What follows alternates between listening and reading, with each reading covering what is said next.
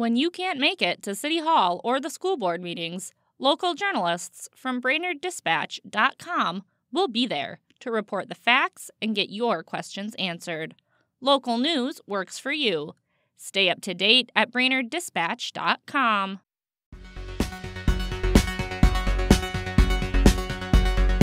Good morning, Brainerd Lakes area. It's Tuesday, June 11th. I'm Teresa Burke with your Brainerd Dispatch Minute, the weekday podcast of the Brainerd Dispatch, named Best Daily Newspaper in the state of Minnesota, catching you up on the news of the Brainerd Lakes area. Here are today's top local headlines. Michael LaFlex will serve life in prison without the possibility of parole for the murder of his daughter's boyfriend. LaFlex was found guilty earlier this year of murdering Bryce Brogel in October 2022 at a storage facility in Mission Township. 4 people read victim impact statements at LaFlex's sentencing hearing yesterday. Brogel's mother, sister, aunt, and grandfather gave statements. County Attorney Don Ryan then asked the court to sentence LaFlex to life in prison without the possibility of release due to the heinous nature of the crime. LaFlex made no statements of his own. Reporter Tim Spire has the full story and victim impact statements from loved ones in his story in today's e-edition and at BrainerdDispatch.com. District leaders at Brainerd Public Schools vow to ramp up their American Indian education efforts. They plan to tackle issues like recruitment strategies, culturally specific student support, and the further development of an American Indian curriculum. The school board issued a response during their meeting last night to a vote of non-concurrence from the district's American Indian Parent Advisory Committee. That vote signifies the district is not aligned with state requirements for American Indian education. Read up on what the district plans to do in my story in today's Dispatch e-edition or online.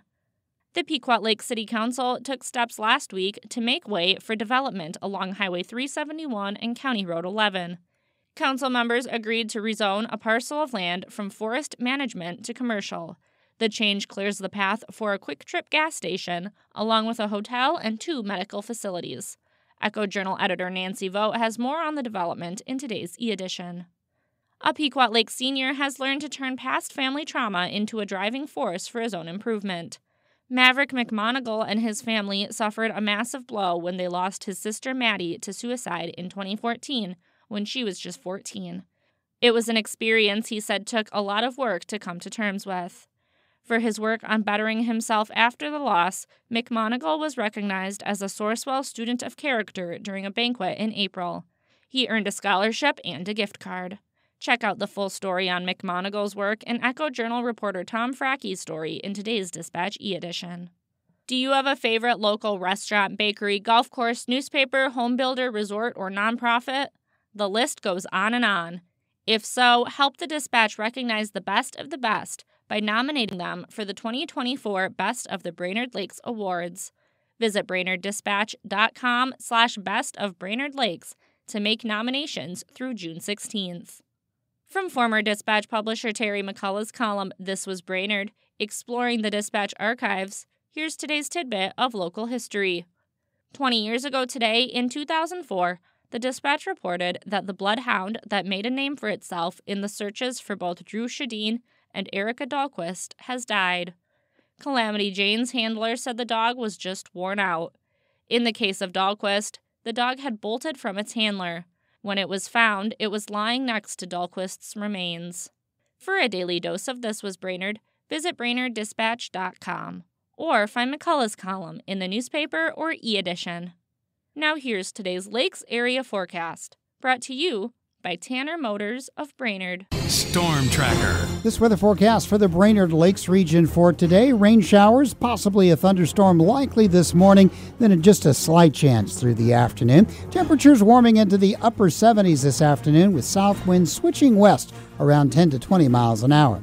For tonight, clearing off with temps dropping down into the low to mid-50s.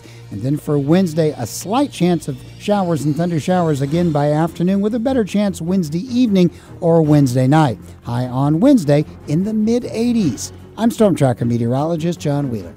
Thanks to Tanner Motors for their support. And thank you for listening to the Brainerd Dispatch Minute. For more news throughout the day, And for information on becoming a subscriber, visit BrainerdDispatch.com. Have a great day, and we'll catch you tomorrow.